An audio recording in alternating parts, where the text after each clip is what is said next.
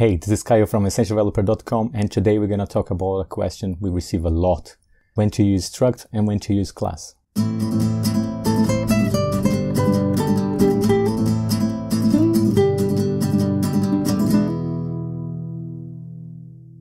You probably heard you should prefer structs over classes.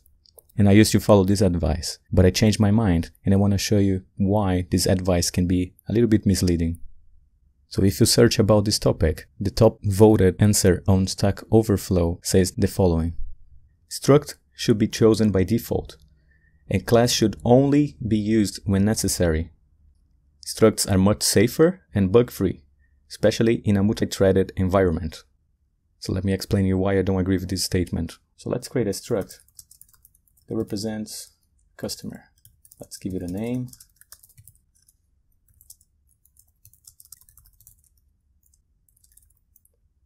Now, if I try to change the customer name, the compiler is not going to allow me because I have a constant here. If this was an object, I would have no problem changing this name. No compiler errors, which means that struct require discipline on mutation. So how could I make this struct be mutable? I just replace this with a var, and now I can do the same as I would do with an object. So yes, this is much safer. It means that mutation is much more controlled. That really helps you have software with less bugs. So if that's the promise of structs, let's stress this idea a little bit more. Now let's create a purchase, and a purchase has a customer. So if I create a purchase with my customer,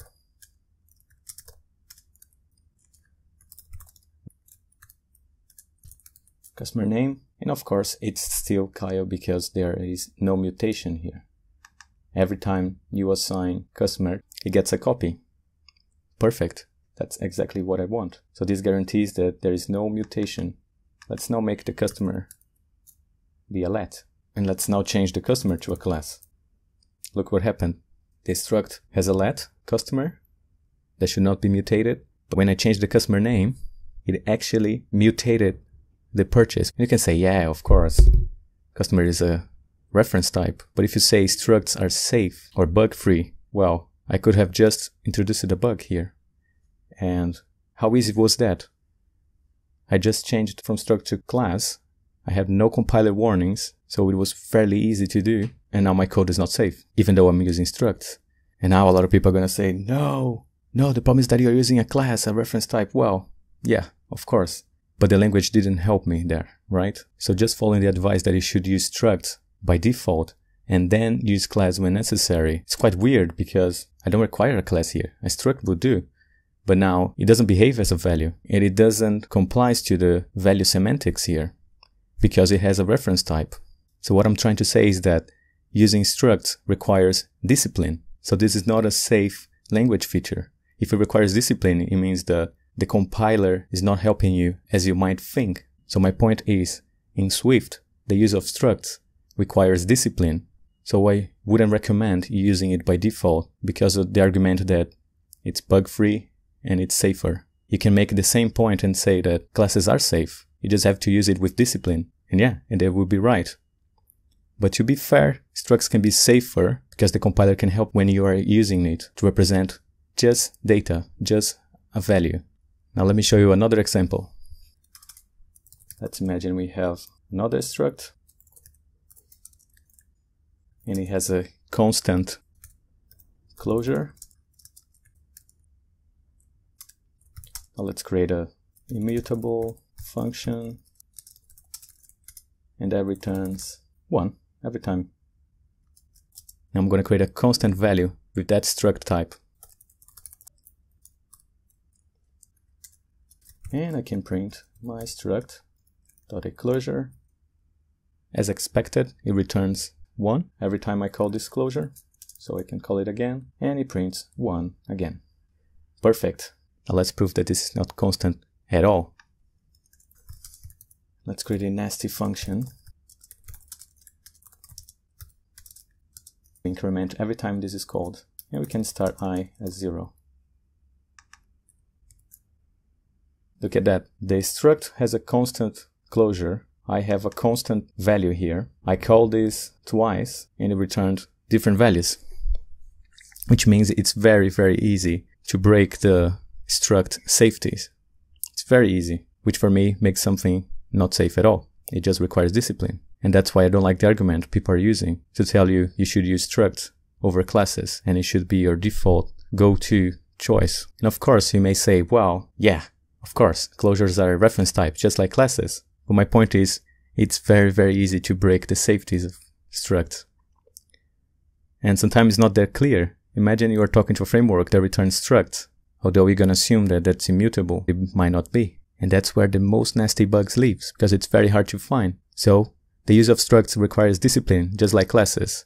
They can be safer, but they shouldn't be just the default. You should think about the problem you're trying to solve. So how should we choose between classes and structs?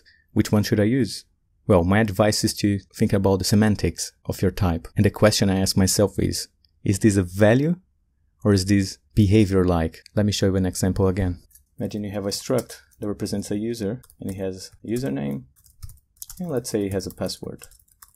This has no behavior. It just represents data. It just collects a username and a password into a type. I think that looks like data, so a struct is completely fine here. It is immutable. There are no reference types in there. So since it's just data, it obeys the value semantics. Now, let's imagine we have a protocol.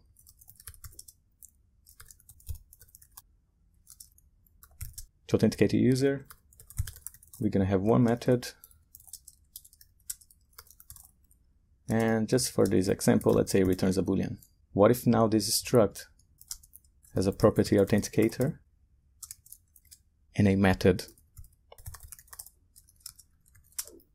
authenticate, where it's going to use authenticator dot authenticate self.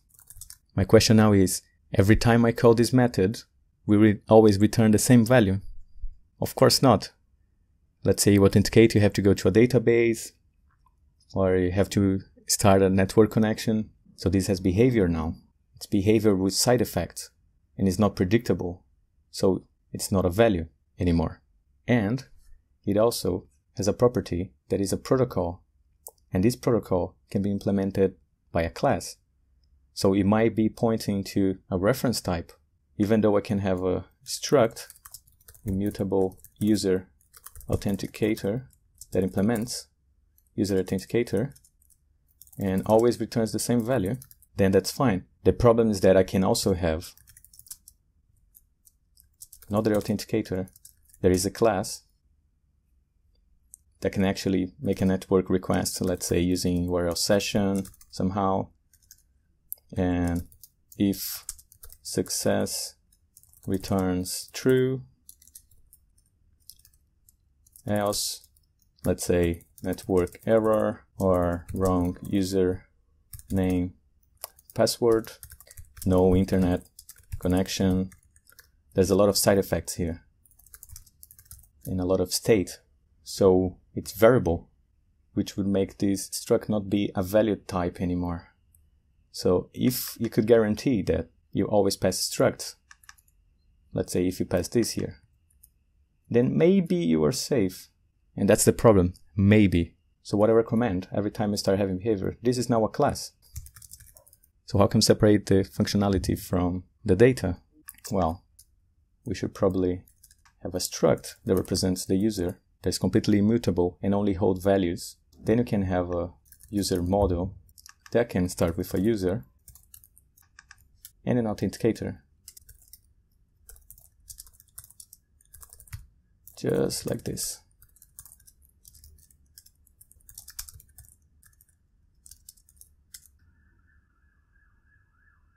So just by looking at this now, you start to think, is this actually a model? Well, it definitely could be, but I could rename it to something like a login use case. That makes more sense. Or authenticate user use case. So look how the name changes. A user is just data. It represents the information you have about the user. and then you have an action or a behavior that will be authenticate the user. And if we have just followed the advice of using structs by default, we might have just made it a struct, even though this is not a value. It has no value semantics. And I don't like that. It's very misleading. And another way of looking at this is, does it make sense to have a copy of a use case? A copy of an authenticate user use case? Probably not. This is definitely a class, even though it doesn't have to be a class. And this is why I think the advice is misleading, and this is why I do something different. So let's make this a class again. So again, what I suggest is you to ask some questions when you're creating the types, thinking about it, because it requires discipline. Question 1, is this just data? Does it have any behavior? If it does have behavior, can you separate it? Can you create just data and then have the behavior somewhere else? So if it's just data, it's like a value. It makes sense to compare this value with another value. It makes sense to copy it. Then it's a struct. It has value semantics and it can be immutable, completely immutable by using the let keyword. If you cannot guarantee that, that's not a struct. That's not a value.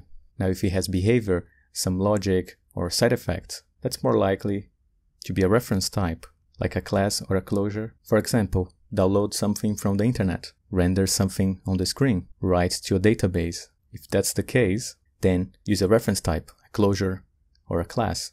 I hope this video helps you understand better the problem, understand that Swift is not a pure functional language, safe from mutation. It never claimed to be, and that's fine. Structs can be safer than classes, but it requires discipline, just like using classes requires discipline. And I really hope this video helps you make the right decisions for your code base. Don't forget to subscribe to the channel, and I will see you next time.